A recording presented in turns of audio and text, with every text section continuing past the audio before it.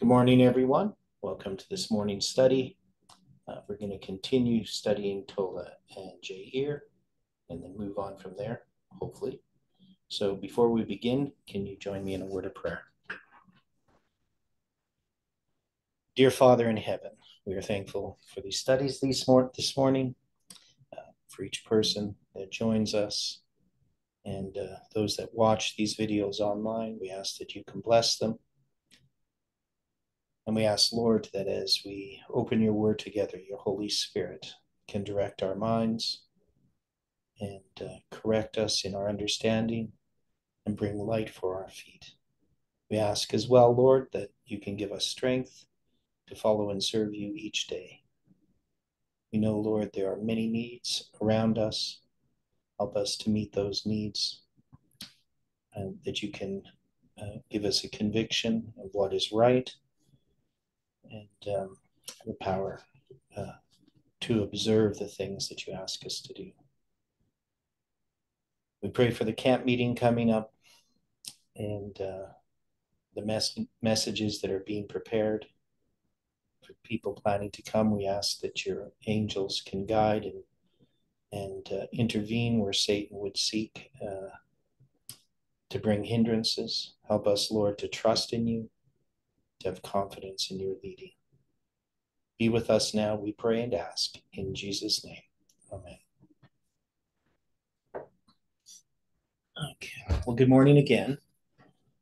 So we had these 5 verses, Tola and Jair. And we had discussed a little bit just about the placement of these lines, because we know when we look at each of these judges, they occur chronologically one after the other. But when we're placing them on a line, because we're zooming into a waymark on a line, that they don't necessarily follow one another completely. That is, we understand Tola and Jair are addressing a darkness that precedes July 18th. That is the waymark that they have in the line of the judges, July 18, 2020, and that this is a darkness regarding two basic things. That is, what's going to happen after July 18. That is, that July 18 for us is a disappointment, and yet it's hidden to us to some degree that we're going to have this disappointment. Now, we do have light prior to July 18 that we possibly could have a disappointment. But the other thing is this conflict between the time setting of Parminder, and not just Parminder, but any false ideas of time setting, and what the real use of time is in this movement.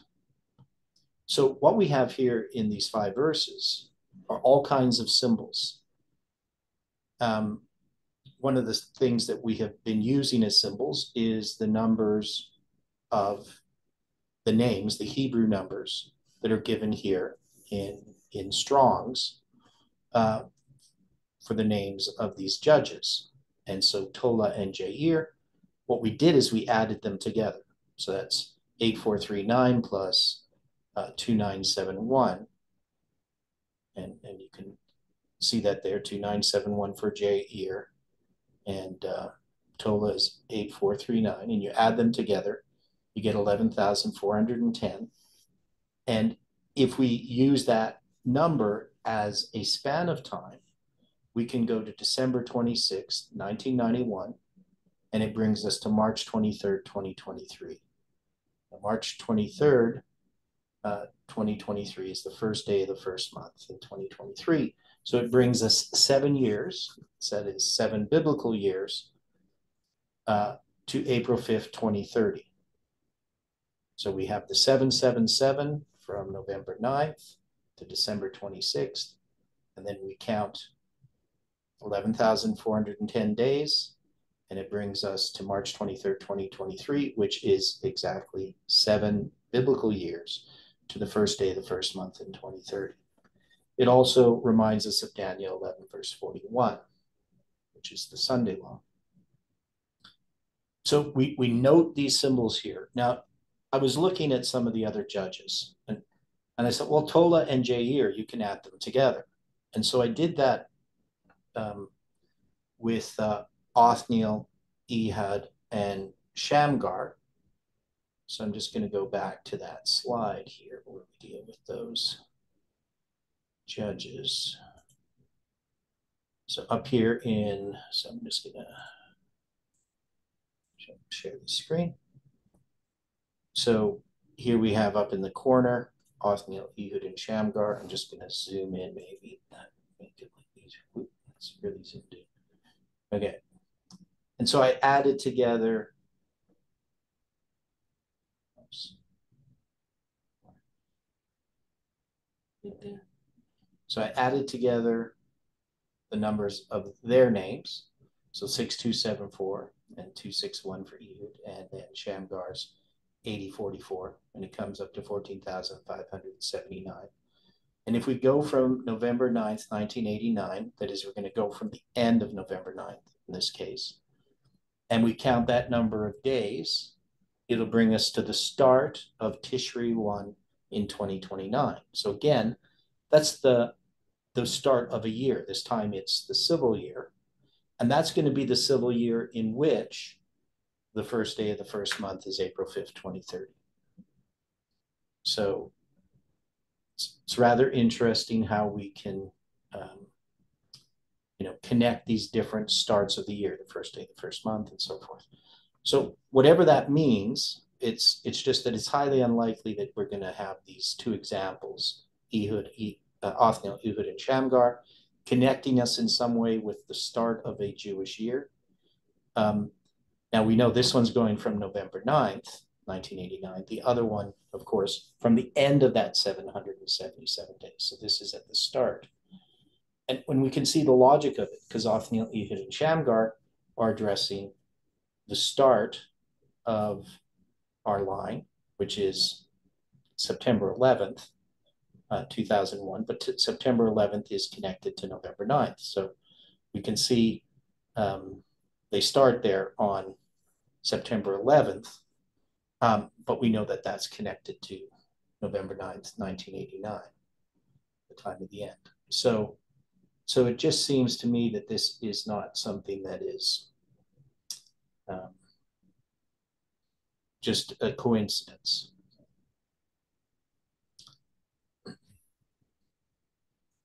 So with this line here, Tola and Jair,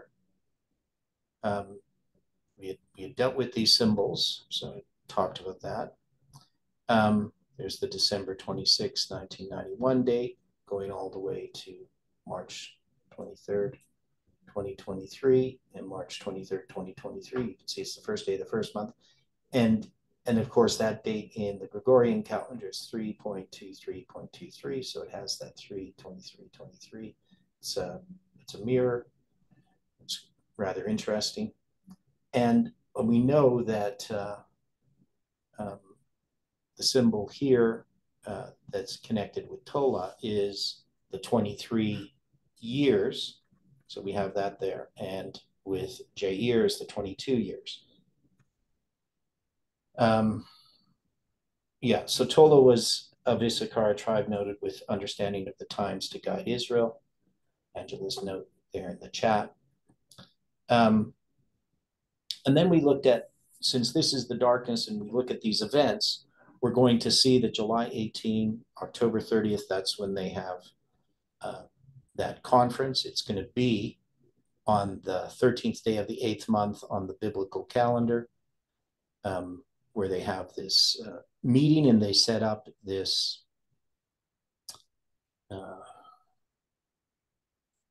committee, I guess it would be, to examine why we were disappointed with July 18th. They have a predetermined conclusion that they're pushing, and they're going to empower that on December 6, 2020, when they use Parminder's arguments against July 18th, basically. And of course, we can see the writing on the wall there, the 126 shekels symbolized by December 6th. And that, of course, we know July 18th also gives us the 126. 7 times 18 is 126. So, let's see. Yeah, so anything else there? I mean, obviously, we can get both from both of them the 2520 as well, just by multiplying it by the year 2020. So, and then, so we say that that first message in, we can see that these waymarks are actually negative ideas. That is, these are not the messages. It's the rejection of these messages that is marking these messages. So if you understand what I'm saying. So if we accept December 6th, 2020 declaration, we actually have a false message. So this is a message that's counteracting the true. And so it's the response to this negative message that is what's empowering this message of July 18th. And all through this, remember, I've written the paper after July 18, 2020. That paper is really a focal point of this whole discussion in this time. So it's going to be rejected. Basically, we can say the message is rejected on October 30th, and that's empowered on December 6, 2020.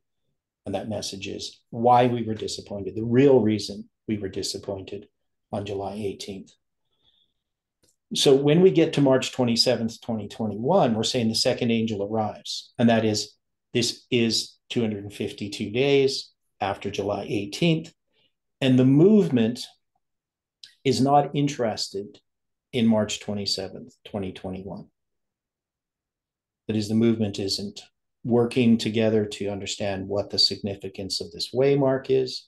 We know it's the 13th day of the 13th month on the biblical calendar. It's Passover on the rabbinic calendar. It's the symbol of 273, and it's 273 days before December 25th, 2021. I didn't put that in there because we know that. And we're saying that this message, so even though we said this is Tola and Jair, we haven't really written that in here. We just say this is the line of Tola and Jair. But what we're saying is Tola begins July 18th and goes to March 27th. And Jair begins March 27th and goes to September 3rd. Now, when we look at these 252s, of course, and the 525, we see them, normally we look at them from November 9th, 2019 to December 25th, 2021, right?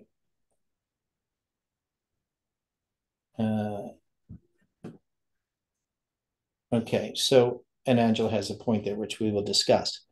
So, so we can see that we have this other 777 days, right? And we're connecting it to this 45 years because of a symbol. And the question is, why did we do that? And we're saying that this 45 years is a symbol from Millerite history. So we're not saying that that is 45 years, but it symbolizes from the time of the end to, you know, the end of the 1335 and the 1290, not the 1290, 1335. And that's going to be in 1843. So we're marking that. It goes all the way then to September 3rd, 2022. So now the September 3rd, 2022 date, Angela has wondered whether that date, since it's the sixth day of the sixth month, could parallel Cestius's withdrawal from Jerusalem.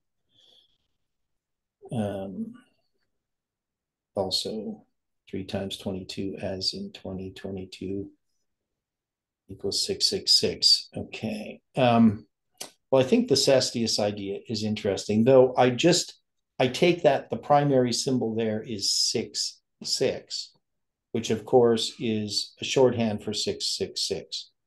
That is, 6 times 6 is 36. And we know that 36 is a shorthand for 666, right? Because if you have 36 squares and you add up the numbers 1 to 36 in a magic square, right, you get 666. Or you just add up 1 plus 2 plus 3 plus 4. You get 666 once you've added it all together. So it's a symbol for the Sunday law, and the Sunday law we usually have is the third angel arriving. Now, this is internal within this movement. Now, what's going to happen on September 3rd is that Colin does a presentation where he's going to note the 777 days after July 18th. But what Colin doesn't have is an explanation for the significance of that 777 days. And here we do. That is, here we can take this line of Tola and Jair, and we can see it's a line. We can have a significance of what's happening within this movement. So this second message, the message of Jair, which starts on March 27th and goes to September 3rd, 2022, this message then is going to be connected with, we say a message arrives. So the message that arrives there has to do with an understanding of these lines. And we're then going to have Colin's presentation. That's going to be 273 days after March 27th, 2021. On the 20th day in the 9th month on the biblical calendar. And then 49 days later, we know that Odilio presents his study that goes along with Colin's study. They're dealing with two different aspects of our predictions. July 18 is primarily the focus of Odilio's study, and Trump is the focus of Colin's study. And then we have Colin's final study, or not, but the study before November 8th, 2022, where he's going to have this midterm election where he makes predictions there regarding that midterm election, which don't pan out.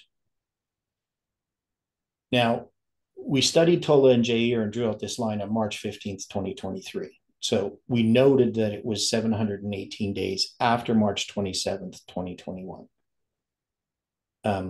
So I think that is significant, and that we could see then the 777 days at that time and its implication in these lines. Now, we've added more details.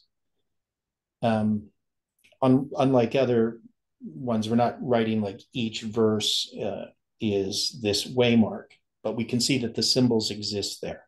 So it's not really, we don't have to say that this waymark has this verse, and this waymark is this verse, because all of these symbols are just coming together to create this line. And then we also have the 777 days from March 27th, 2021. So we have these chains of 777 days that show up in our lines. Now, this brings us to May 13th, 2023. Now, May 13th, 2023 ends up being a parallel in some ways to March 23, 2023, because March 23 is 7 years, biblical years, before April 5th, 2030. But we also see that May 13th is 220 days prior to April 5th, 2030. So that you can take March 27th, 2021, count 777 days, and then count 2520 days, and bringing us to April 5th, 2030 should be considered significant, right?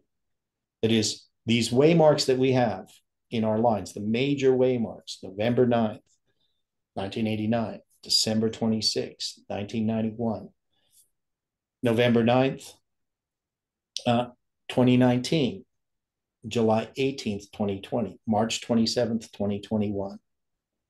These all, in some ways, connect us in this chain of structure to April 5th, 2030 in lots of different ways.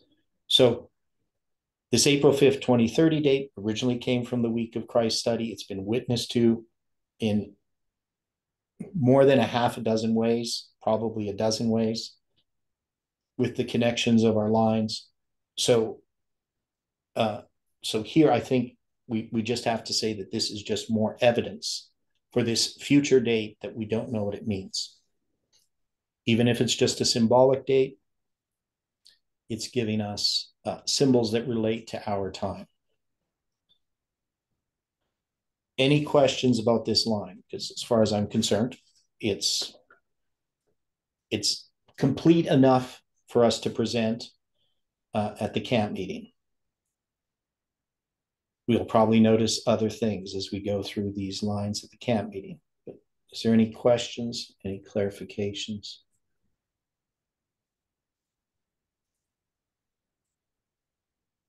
Do the shorthand of 666 again? I don't get that. If you multiply 6 times 6, you get 36. And if you go 1 plus 2 plus 3 plus 4 plus 5, all the way up to plus 36, it adds up to 666. Okay. So, yeah. And we know that the connection there in Babylonian mysticism has to do with the idea that they divide the sky into 36 parts, right? So 36 constellations. So that, and of course, they have 360 degrees, which is 6 times 6 times 10, or 6 times 60. So it's all part of this ideas of Babylon, which is related to the mark of the beast in modern Babylon. Okay, and just this little chart down at the bottom, these are just these dates. You can see July 18th, October 30th, December 6th. So I've just written out and noting the spans of time between these dates. So little more analysis can occur when we do this. You can save up to 10 dates on the calendar converter and to create these little charts. And it's interesting from December 6, 2020, when we have that declaration. If we go to May 13th, 2023, we have the number 888 days. And that's simply because December 6, 2020 is 111 days prior to March 27th, 2021. And what's the symbol of 111? You mean, what does it symbolize? Yeah. Yeah. What is the symbol? What does the symbol mean? Yeah.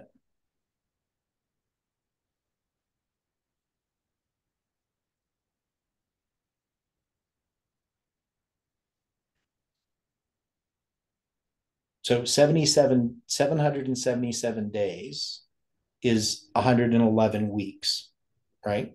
So obviously 111 times 7 is 777. It also shows up in our line as January 11th. Mm-hmm.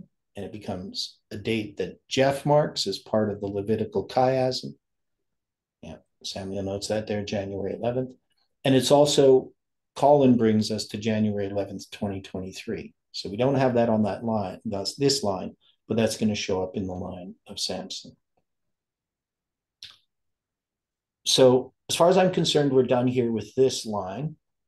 The next is the line of Jephthah. And so we're going to go to the scriptures here, dealing with Jephthah.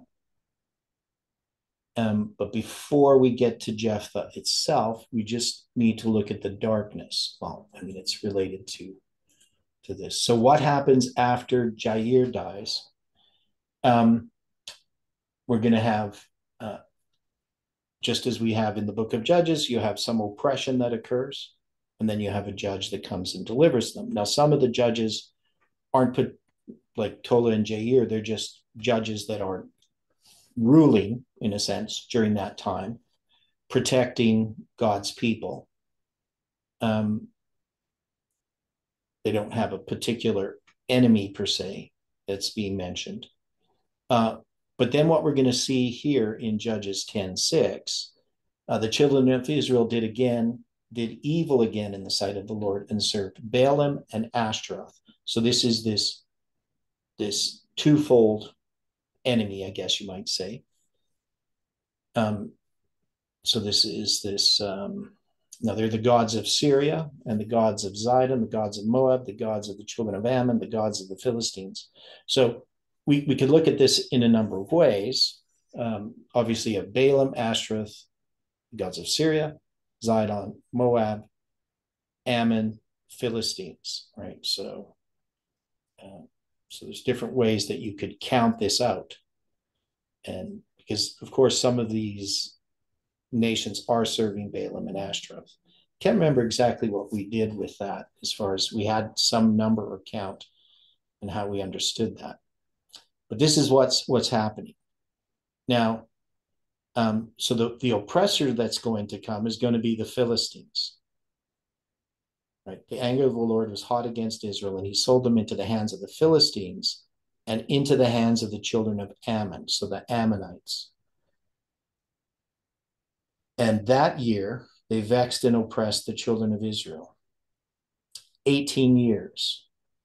So from the year that this occurs, and so when it says that year, I'm assuming that it's the year that Jair dies. So, but I'm not certain, exactly why, when he dies, are they suddenly worshiping Balaam and Ashtaroth? Or is there a period of time that's here before they are oppressed? And we're going to have this 18 years that's going to be mentioned. I would think that there's a period of time. That before this 18 years. Yes. Okay. Now, if Stephen was here, he could probably tell us what he thinks about it, and he's going to do so during the camp meeting, trying to sort through this chronology. But it's not clear. But we know that it says, and that year. Now, now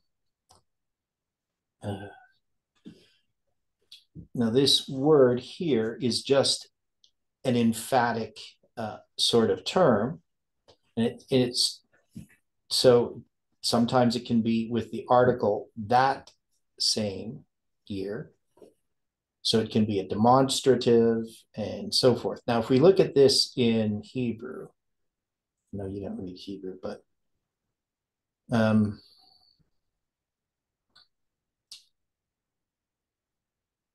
so take a look at the comment in the chat. The comment in the chat.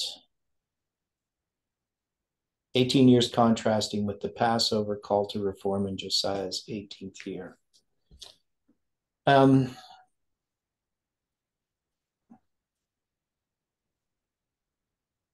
Well, possibly. Okay,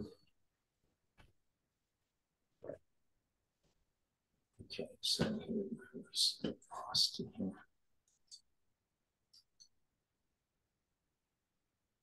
Where was I? Here, this. This was verse 8. Which verse? Okay, so in verse 8,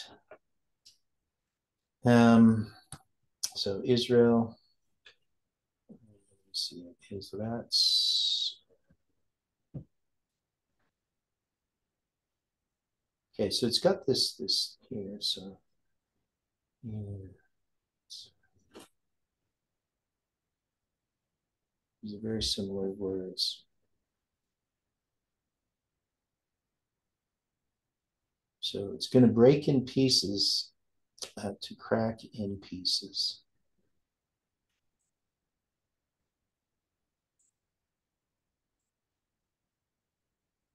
So there's two different Hebrew words. They're very similar.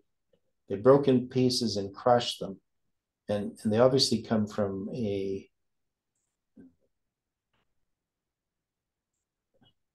say both of them are primitive roots, but they're very similar. Ra'atz, and the other one is pronounced the same. They just spelt differently. So this would be sort of a pun, a play on words that's being used to emphasize something. And then we have the children of Israel. And then we have in the year, Bashana. And then we have this word here, ho or he, who or he. So it just means self, the same they, and 18 years. Shana. So this doesn't really make sense with what I have here.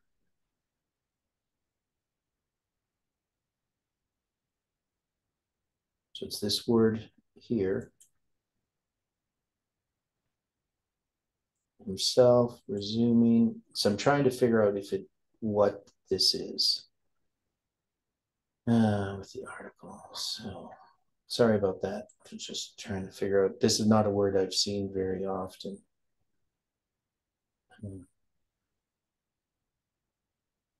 So with the article, it's a demonstrative pronoun, which is that. So in that year, right?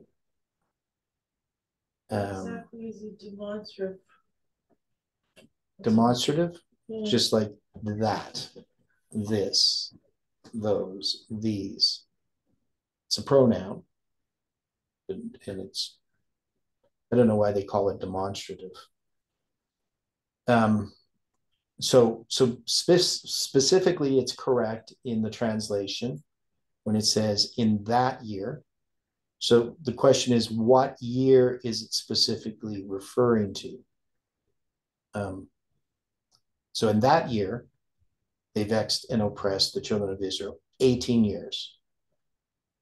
All the children that were on the other side Jordan in the land of the Amorites, which is in Gilead.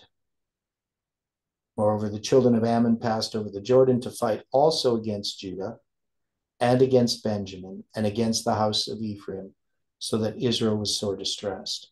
And the children of Israel cried unto the Lord, saying, we have sinned against thee, both because we have forsaken our God and also served Baalim. And the Lord said unto the children of Israel, did not I deliver you from the Egyptians and from the Amorites and from the children of Ammon and from the Philistines? The Zidonians also and the Amalekites and the Maonites did oppress you, and ye cried to me, and I delivered you out of their hand. Yet ye have forsaken me and served other gods. Therefore I will deliver you no more. Go and cry unto the gods which ye have chosen. Let them deliver you in the time of your tribulation. And the children of Israel said unto the Lord, we have sinned. Do thou unto us whatsoever seemeth good unto thee. Deliver us only, we pray thee, this day. And they put away the strange gods from among them, and served the Lord, and his soul was grieved for the misery of Israel. Then the children of Ammon were gathered together and encamped in Gilead, and the children of Israel assembled themselves together and encamped in Mizpah. And the people and princes of Gilead said one to another, what man is he that will begin to fight against the children of Ammon? He shall be head over all the inhabitants of Gilead, right? So this is setting up the story, of course, for Jephthah. So they're being oppressed for 18 years, and then Jephthah comes to deliver them. Now, of course, there's a message given because they're being oppressed by the Philistines and the Ammonites, and they are then going to change. They're going to reform because of this message.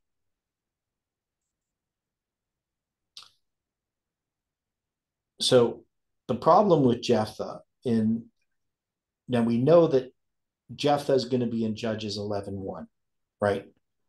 So we've taken this 11:1 and seen it as January 11th. So in this line, if we go back to our diagrams,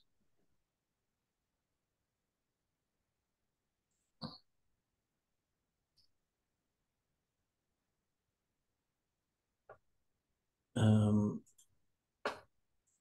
we look at, I'm just going here just because I got a Judges line here. So when we look at a Judges line, we can see that Jephthah is going to be a waymark that is zoomed into December 6, 2020. So this is about the declaration, right? That's the basic idea. We've taken this December 6, 2020 waymark in the Judges line, and we zoom into it, and we get the line of Jephthah. But the line of Jephthah, the story of Jephthah, is going to start at Judges 11, verse 1. And we're saying that that symbol is the symbol that we have there with Samson, right? So we see it January 11th, 2023. That's connected with Samson, but it's going to be in the line of Jephthah that we have that symbol.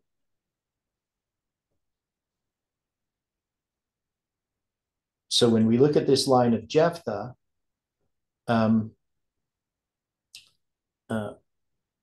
it's going to deal with the January 11th symbol. But notice the January 11th symbol that it's going to address is not the one in 2023, but the January 11th symbol in 2020. And that's going to be this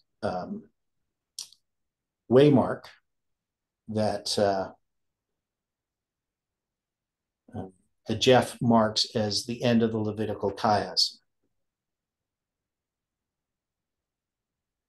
So we're going to have to keep that in mind as we look at this line. So every time we're looking at a line, we need to know what we're zoomed into. Now, Judges 11:11 is going to be significant, as you will see, but we're going to go through that. We're going to go through this whole line.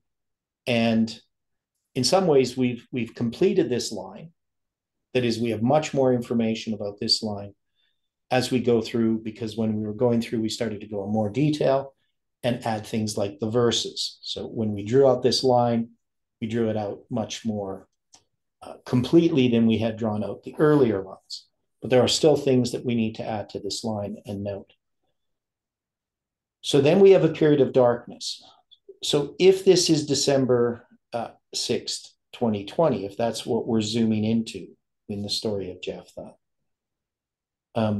it doesn't mean that we start this line on December 6th, 2020, right?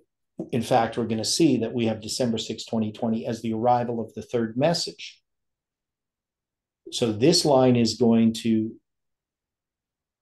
look previous to December 6th, 2020 for its beginning.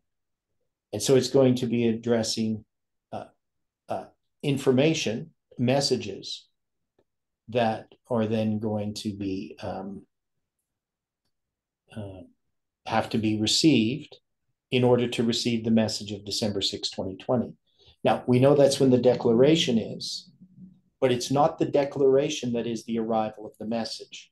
It's the response to the declaration that is an arrival of a message.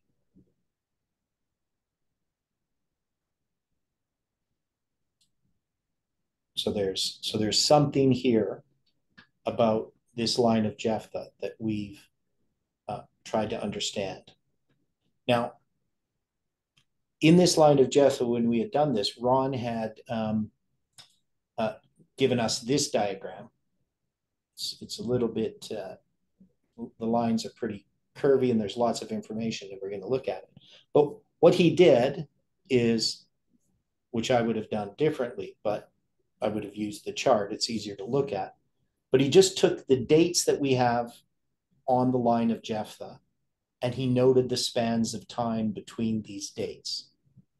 And so these become significant. This is something that we started doing then when we analyzed the other lines. When we went back, we would look at the spans of time more closely. But Jephthah has lots of spans of time that are significant. And so we're going to have to look at that when we go to Jephthah. So we'll try to clean up this diagram so it's just a little easier for people to follow, and look at the symbols that are there so that they're clearly marked. So that's going to have to be done with this line as well. And we have this span of time here. So there's 6 years. So we're going to have to look at that. We have these different number of days, 20, 30 days, from June 22nd, 2014 to January 11th, 2020. This 5,766 days, which is 31 times 186. So we have a lot of these spans of time, and as we're going to see as we look at more of them, that have all of these symbols come together in this line of Jephthah. Now we know, since what is the main thing that is rejected by FFA on December 6, 2020? What is their main attack against July 18?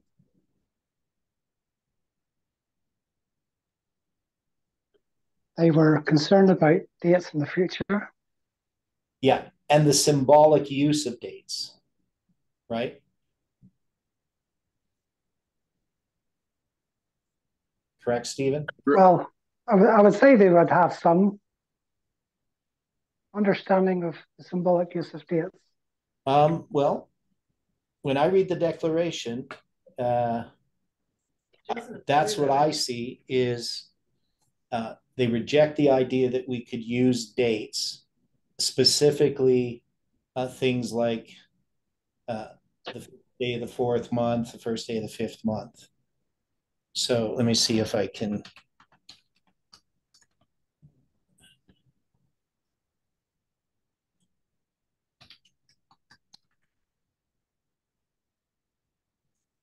So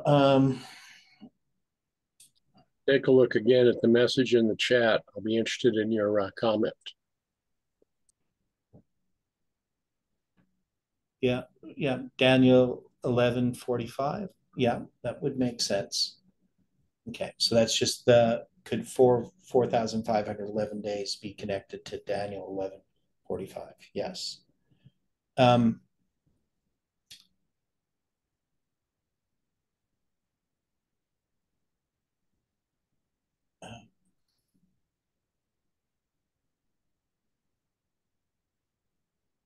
So they're going to talk about these symbols.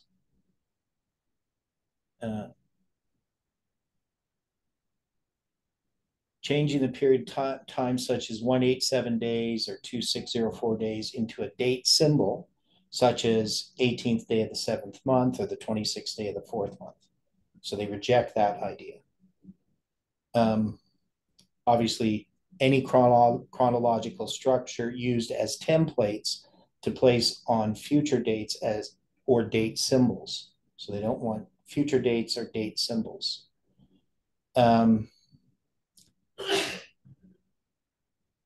so they say misapplication of symbols. William Miller's rule number 12 and 13 give us constraints for the meaning and application of symbols. Those rules require the characteristics of the events which gave the symbol its meaning, and the event at the waymark you wish to apply it to must correspond.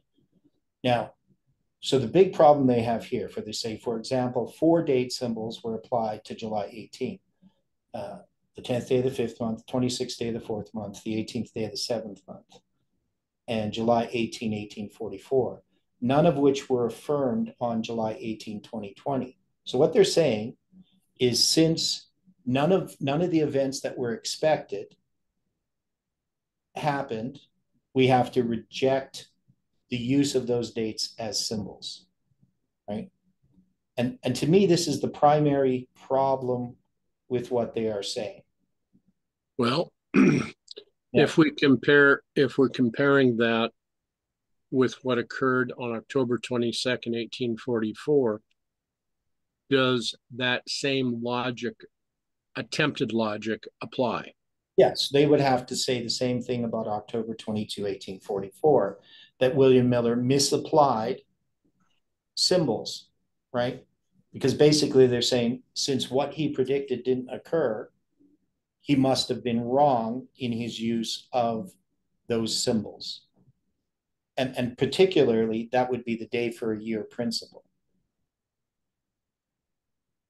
But we have a great difficulty here in what they're saying about symbolic use of dates, because we know that we have the first day of the fifth month, and the fifth day of the fourth month, and the first day of the fifth month, and the 10th day of the seventh month as symbols. And if you're going to argue that you can't use these other dates as symbols, which come from Millerite history, that is, you can't use the dates in Samuel Snow's letters or the structures of those. You can't use the dates in 457 BC. Now, they didn't put that in there, but Larry Hein was quite clear that, and Larry Lesher, both of them, that our use of those chiasms in 457 BC with the symbolic spans of time, the 107 days representing the 10th day of the seventh month, or the 54 days representing the fifth day of the fourth month, or the dates in the center of those chiasms, October 22 and the sixth day of the third month, Pentecost, those were meaningless, right? So even though those were things that especially Larry Lesher thought were remarkable, he's going to reject that was significant at all, right? So if you're going to start down this road of saying, well, we weren't following Miller's rules, for the simple reason nothing happened on the date expected, so we couldn't have used those dates as symbols. I mean, personally, I just think this is insane. I mean, it's just a repudiation of everything that this movement has stood for. So saying that we can't take spans of time and somehow use them as symbols, I mean, Jephthah is going to witness against this over and over again, right? So this waymark, the 6th of December in 2020, which is characterized by Jephthah, is going to be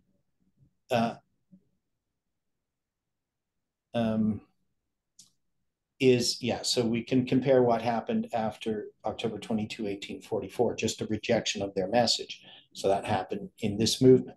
But you can see Jephthah is going to be the strongest witness against this. And so one of the things that Jephthah does is that the third angel arrives on December 6, 2020, but it's going to go back to these other dates, which, like June 22nd, 2014, that Jeff is going to recognize, as well as January 11th, 2020, that Jeff recognizes. And you can see, obviously, the connection here with these, and we're going to see more of them, but with what the basic symbol for FFA that Jeff had recognized was this June 22nd date. Right, June 22nd, 2011, he gets $165,000. And they have the first camp meeting in Arkansas after they had established the School of the Prophets on June 22nd, 2014. Now, it's going to be at the Lambert Church, but it's still, he has the School of the Prophets set up. He has his students. They're going to be there. And they're going to also have a camp meeting in October, right? So I just put October 22. That's the midst of the week in 2014. And that's going to be that in June 22nd, you're going to have Joel. He's going to, or not Joel, Noel. He's going to present basically we get the symbol now the first day of the fifth month, right? That symbol becomes something that they start on June 22nd to now take a date like the first day of the fifth month, which is going to be August 15th in 1844. And they see that as a symbol, right? So, so these are important waymarks connected to December 6, 2020. So if you get the first day of the fifth month on June 22nd, 2014, in this movement, it's now understood that this is a symbol. We're going to start looking at the symbolic use of dates from that date on. Now, October 22, that's going to be the camp meeting that I'm at, where I present chronology, right? So we're going to see how these relate to these verses. And then January 11th, 2020, the significance there is going to be, Jeff is going to recognize that date as part of this Levitical chiasm. And he's going to use this, we're going to have this, he doesn't do that on that date, but he recognizes that date later. I believe it's actually on March 31st, 2020, that he does that presentation. So that's going to be the second angel arriving. So the second angel arriving is going to be related to that January 11th date. And then on June 22nd, 2020, again, we just have the June 22nd date. Right? So there's going to be more to that we have to look at. We look at Judges 11, verse 12 to 27. Then we have the July 18 date, and then finally the December 6 date. So that's how we set up the line. We put these different verses there. And then we have a fourth angel arriving, which we put as April 5th, 2030. So whatever that means, just in this line, the line of Jephthah. And it could be just April 5th, 2030 is this symbolic date that, sorry about the ding there. April 5th, 2030 is the symbolic date that relates to this line, this symbolic, what the use of symbolic dates. So April 5th, 2030 is this symbolic date, whether it's a literal date or anything, we don't know, but it's all part of this structure. It comes from the week of Christ. It's connected to Millerite history by 2300 lunar months, the first day of the first month in 1844 to April 5th, 2030. It's also 187 prophetic years and 20 prophetic months. And it's also an ordinal count of 187 years. It's the 187th year from the first day of the first month in 1844. So 186 cardinal count. So that to me is pretty remarkable. We have all of these things that are in this line and we need to examine them. So that's what we're doing, is we're seeing that December 6, 2020 is a rejection of this message. Now, they're trying to focus, of course, upon time setting, but their main attack is what they call the misapplication of symbols.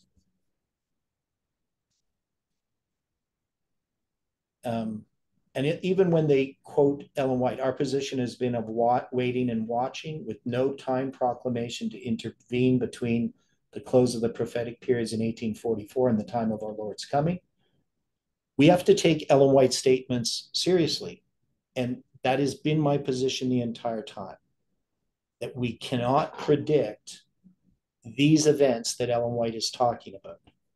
That time, as we see it here in these lines, is simply internal for this movement,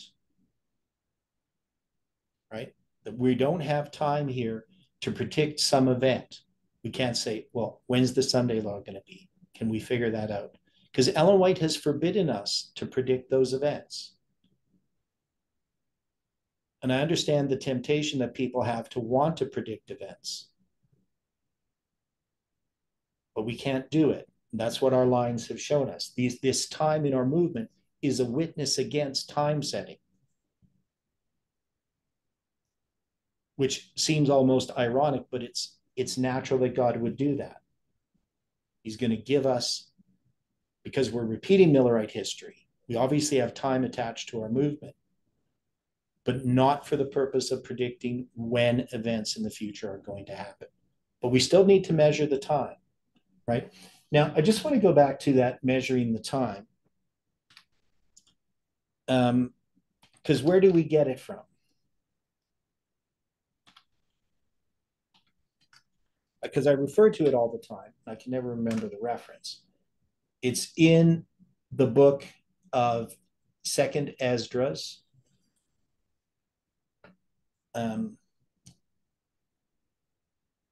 And so there's a few different verses.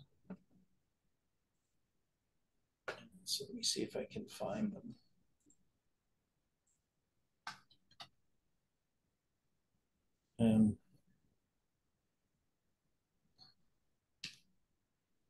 By measure he hath measured the times, and by number he hath numbered the times, and he doth not move nor stir them until the said measure be fulfilled. Now, we don't take this book as the scripture. We know that there is lots of problems in these apocryphal books. One is we don't have them in their original language. But Ellen White says that we need to note that there are things in these books that we need to, because they're hidden books, but there are things that we can see in here that are important. I can't remember her exact words. But it says God has measured the times. And I think it's going to be in the next chapter.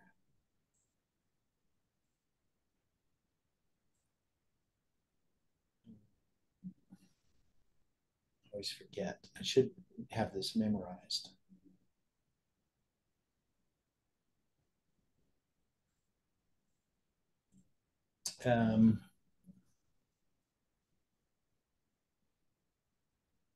Okay, and then so that was Second Ezra's 4 verse 37, and then it's Ezra 9.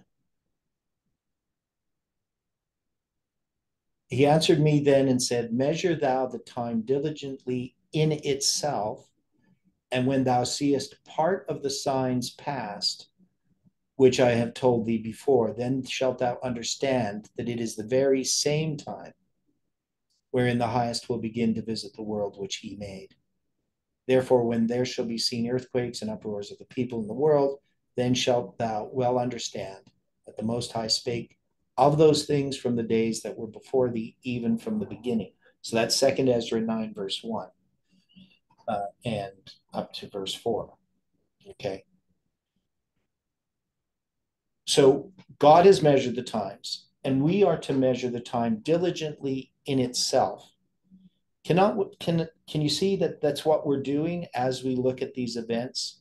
We're placing them upon a line, and we're looking at these spans of time, and we're measuring them, right?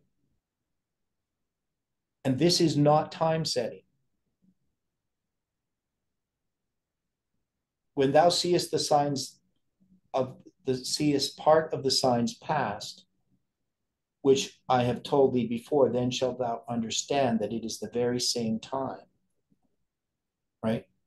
This is showing us that we are nearing the end of time, but it's not giving us a specific date for when Jesus is going to come back, or when probation is going to close, or when the Sunday law is going to come, or when the outpouring of the latter rain is going to come, or any promise of special significance.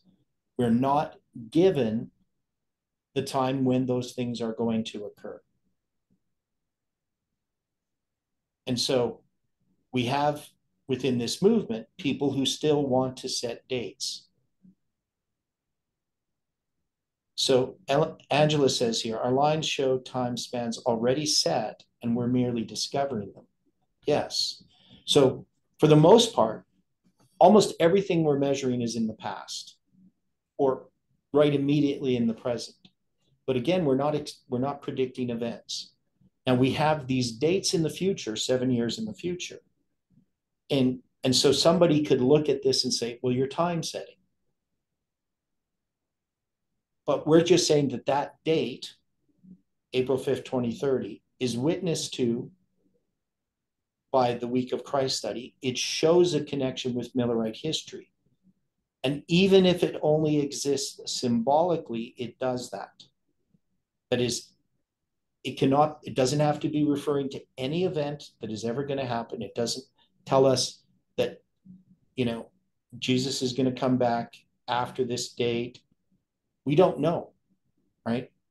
It doesn't set a limit. All it does is tell us that symbolically we're in this time, and that date witnesses to the events that we are presently passing through and have passed through. Right? So that we have 2,300 lunar months, 187, that it's the start of the 187th year, and that it's 187 prophetic years and 20 prophetic months from the first disappointment. That is a powerful witness, but it also witnesses to our lines. It gives us September 11th, 2021. It witnesses to that being 354 months, right? Which ties us to Ezra chapter 7 to 10, right? So Ezra 7 to 10, that whole line, that whole story, the 354 days from the first day of the first month to the first day of the first month. And 9/11 is the first day of the first month as a symbol. Right? So you can't dismiss this based upon the idea, well, nothing happened in July 18th. And see, this is the thing. The people who rejected July 18th after July 18th had supported July 18th, but did they do so with a proper understanding of July 18th?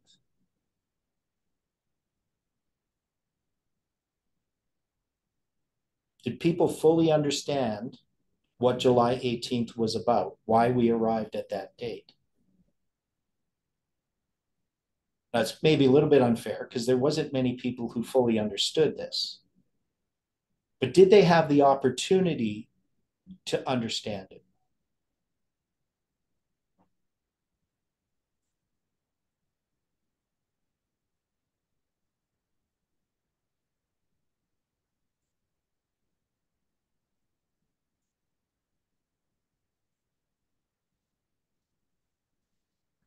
Could those at FFA have studied the presentations dealing with the failed prediction line? Could they have presented that to the movement? Would that have helped the movement if prior to July 18th, that the movement had studied the real reason for July 18th, why that date was given? It would have helped, right?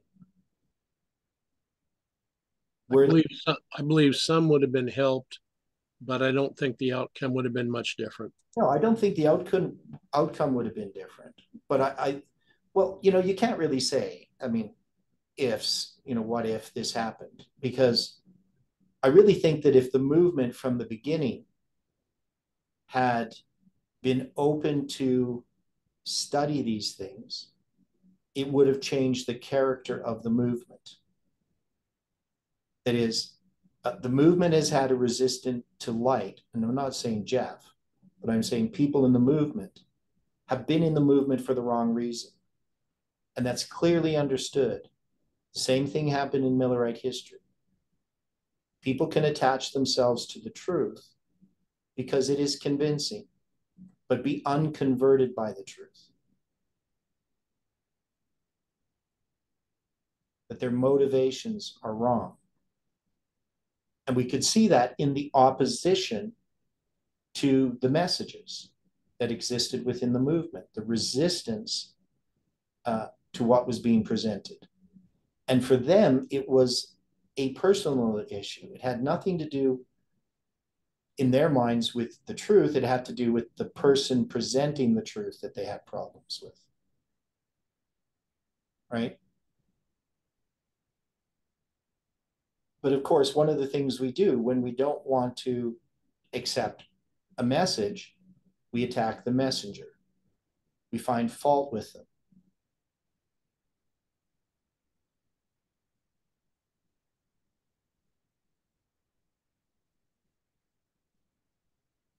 So the motivations are wrong.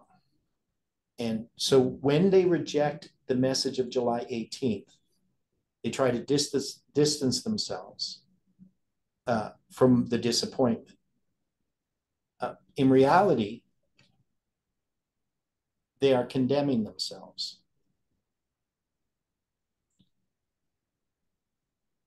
Right? Because they're saying what we did was wrong. And yet they're not addressing why what they did would have been wrong. Exactly. Right? That is, there's no true repentance. It's like, we made a mistake, we're going to blame someone else. Right? We were deceived. Who does that remind you of?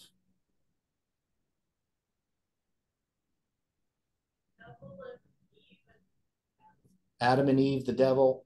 It's all blaming someone else. There's no true repentance in that December 6, 2020 declaration. It's an attack. It's attack against other people who they try to say deceive them.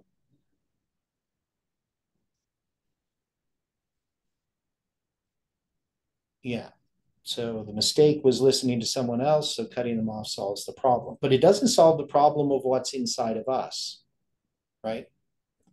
Because what July 18th was meant to do is to show us our sin, right? The fact that we were unprepared for these events and trying to say, well, we were misled, especially when there's so much evidence of scripture. And see, they try to say, well, it's just these symbolic dates. That's why we came up with July 18th. But it's much more than that. Right? This isn't just about it, because they don't understand why we arrived at this date in the first place. As Jeff said, everything this movement has been about led us to that date. So they're going to pick the symbolic use of dates, but ignore how we got to that point in the first place. Right? How did we get to that July 18th, 2020 prediction? It's not understood.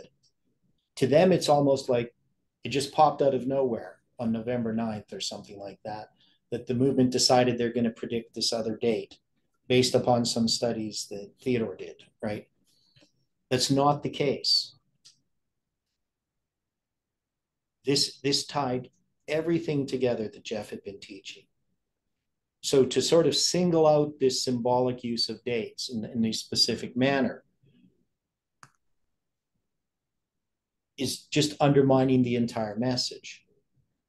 Now, this line of Jephthah is going to be the strongest witness against what it is they're rejecting. So, we're going to go through it. We got 15 minutes left today, but we're going to try to get through this week. I would like to finish with Jephthah and just sort of look ahead, because I have sort of a plan of what we need to do. It doesn't always work out that way. But we know we have, we have Jephthah, then we have Ibzan, Elon, and Abdon, and then Samson. Now these are quite involved, right? So maybe even if we could get through Jephthah faster, but I don't think we will. I think we'll be done at the end of this week. And then it's hard to believe, but basically we got 4 more weeks until the camp meeting after that. And we might take some time off from the morning studies prior to the camp meeting, because there's going to be lots of work that needs to be done, especially when Stephen gets here, as far as getting the notes together, getting these printed, and also the physical preparation for the camp meeting. So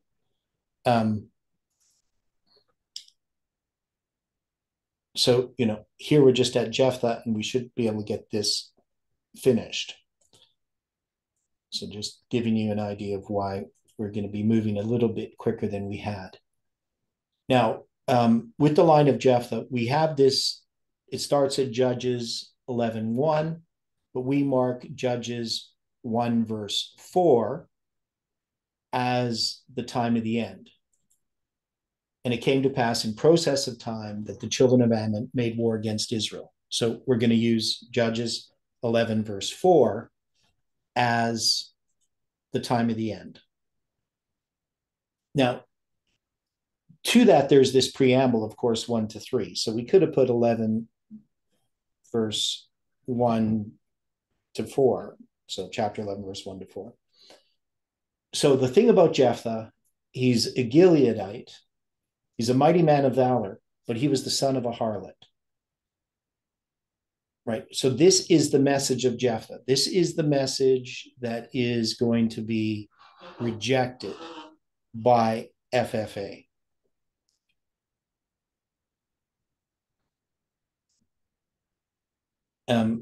So he's the son of Gilead. Gilead's wife bare him sons, and his wife's sons grew up, and they thrust out Jephthah. So this message is going to be thrust out. So we're saying that this is the message of Jephthah, is the message of July 18, 2020, just in a simple, broad fashion. Right, so he's going to be thrust out. And here, I got it. For some reason, I didn't do this right. And said unto him, thou shalt not inherit in our father's house, for thou art the son of a strange woman. Right? Now, we discussed this before. What did this mean? Because a strange woman would usually refer to a foreign woman, right? But it doesn't always have to, right? And I think we looked at some Spirit of Prophecy quotes dealing with this. So I think the conclusion is she was also not an Israelite, if I remember correctly. But she's also a harlot. And Jephthah fled from his brethren and dwelt in the land of Tov, which is goodness. And there were gathered vain men to Jephthah and went out with him. So these are basically useless people, worthless. So Jephthah's fled. He's doesn't have the greatest companions, right? But when this happens in the process of time, that the children of Ammon made war against Israel, they're going to want Jephthah, right? And it was so that when the children of Ammon made war against Israel, the elders of Gilead went to fetch Jephthah out of the land of Tov, right? So the question is, why do they need Jephthah? I mean, obviously there they need Jephthah, but I'm talking about in our movement. Why do we need Jephthah? Why is he fetched? What is being fetched? What is this message? Because if we're going to put it on our line as 2014, specifically June 22nd, what's happening in the movement?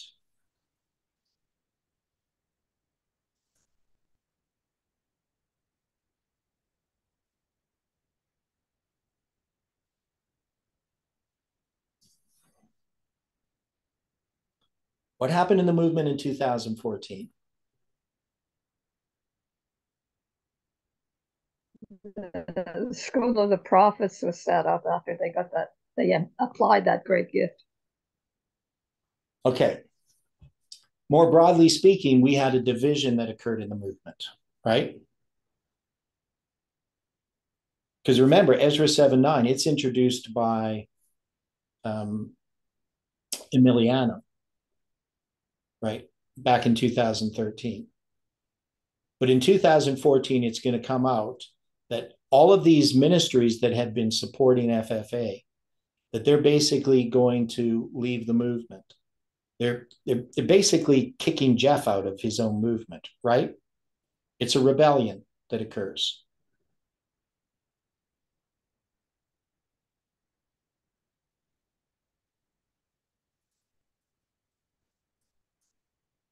So that's what's happening. So the message of Jephthah is, which had been thrust out. So we're saying that this message was thrust out.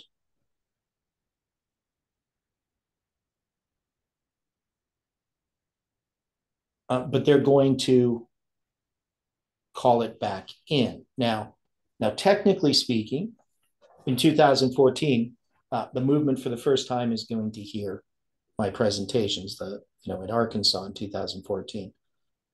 But in 2013 and even earlier, I mean, I came into the movement in 2010. But in 2013, I'm going to do that same calculation that Noel does. But I'm still nobody in the movement, right? Nobody knows who I am. I mean, Jeff knew me from 2010 when he met me. When he came in 2013, he knew who I was. And I had, written him and asked him questions and stuff, so he knew about that. And so when I did the presentation dealing with calendars and stuff, dealing with the 2520 prophetic mirror and the 7 times, which was the same thing he was presenting the 4-7 times in 2013, he asked this question regarding Ezra 7:9 because they were trying to figure this out, right? So, so we're saying that this message of Jephthah is an illegitimate message in some way. That's whatever this message is. It's something that's been thrust out. Now, I would think that to a large degree, what had been thrust out in the movement has been anything having to do with dates or chronology that in any way sort of hints at time setting, right? Now, we could even say, back in 2012, when Parminder made his time prediction for 2014, in some ways, the response to Parminder was inappropriate. That is, I'm not saying Jeff was wrong to just dismiss time setting. But the thing is, the movement wasn't ready to look at time in any way in 2012. Right? We're basically just like all Seventh-day Adventists. We don't want to have anything to do with time, with dates. But that's going to change when this division happens within this movement. For the first time, we're going to start looking at time in a new way, right? So when Noel presents the first day of the 5th month, we now have opened up this door to something that most Adventists wouldn't want to be looking at. And that's why in the summer of 2014, when I presented in Alberta, I presented my chronological analysis of the prophecies in the Old Testament.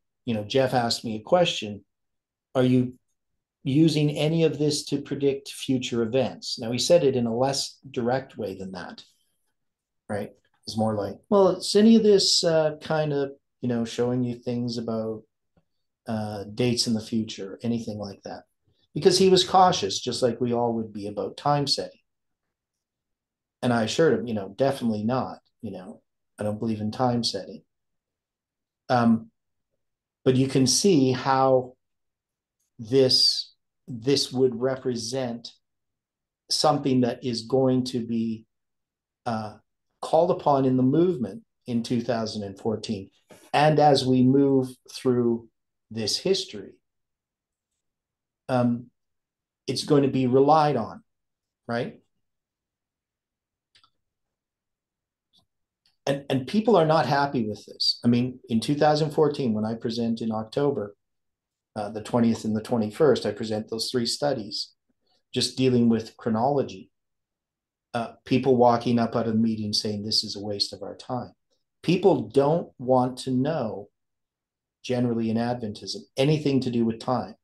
And that's because of the misuse of time to a large degree, right? But for some reason, this message of time is going to be invited back into this movement at a time where there's this conflict.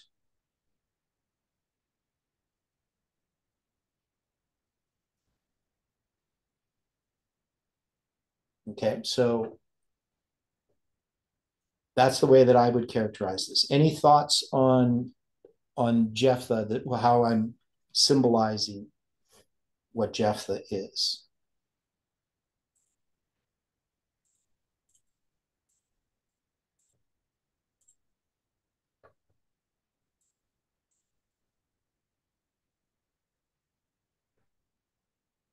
Not yet. Okay. So now as far as, and I haven't done much with the numbers of Jephthah's name, but we've been doing this. So if I take the number of his name, it's 3316. 3316. And often what I do is I just look at how long it is, if it's a number of days. So 3316 365.25 is what I normally do. And it's going to be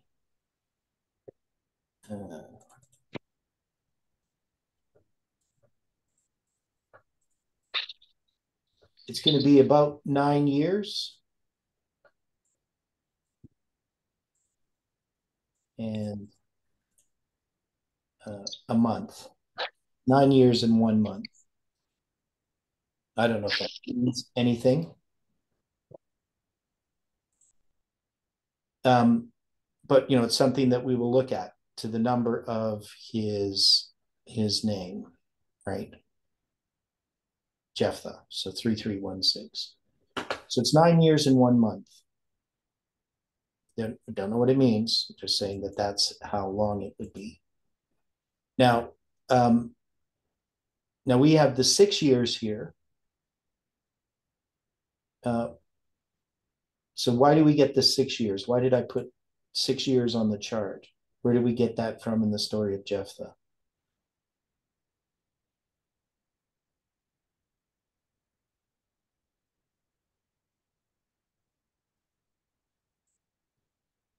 I don't remember why, so that's why I'm asking. Okay, 9 years and 1 month, 19 years from 742 to 723. I don't think so. I don't think I would do that with that period of time. So I think we're just marking the 6 years here, just simply that's how long we have in this line. So from 2014 to 2020. But I thought we had it attached to something. There's a reason why we noted this 6 years. So Well, Jephthah, he's going to judge for 6 years. Oh, he is? Okay. So where is that? Judges what? I think maybe 12 or 11, near the end of 11, maybe.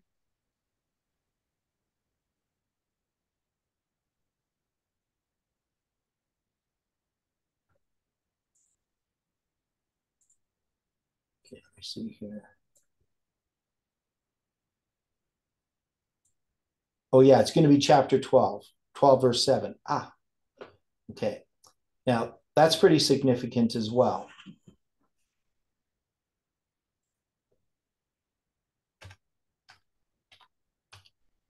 Right? Now, we have Judges 12 verse 7. We mark it as April 5th, 2030. I'm not sure why we put it there.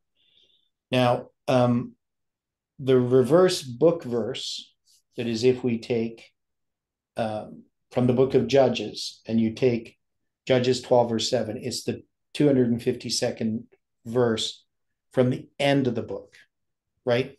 Aran, that's if I understand that. And the reverse sum of the verse itself is 1629. So I'm just going to say,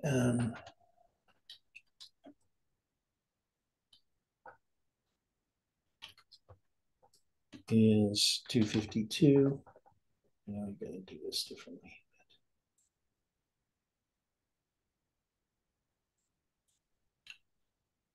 And reverse sum is 1629.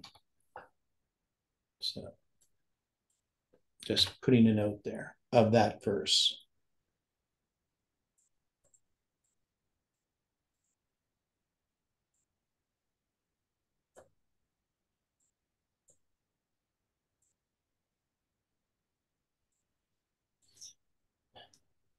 So Judges 12 verse 7, of course, we know 12 times 7 is 84. It's on the 1843 chart. We also know that it's July 21st. So it's 217 as well, right? So lots of different symbols with that verse. But we're saying that's where we get the 6 years. Okay, so we'll come back to this tomorrow and start analyzing these verses, going over them, seeing why we place them on these different waymarks. And we should be able to, in 3 more days, get Jephthah completed, I'm hoping. Right? Okay. So let's close with prayer. Dear Father in heaven, thank you for this day. And thank you for the things you teach us. And we pray for this movement. We pray for those that have witnessed your working and who are in discouragement. We ask, Lord, that you can lead us all to repentance. And we pray, Lord, that you can help us in these studies to understand your word. Continue to be with us, we pray and ask in Jesus' name. Amen.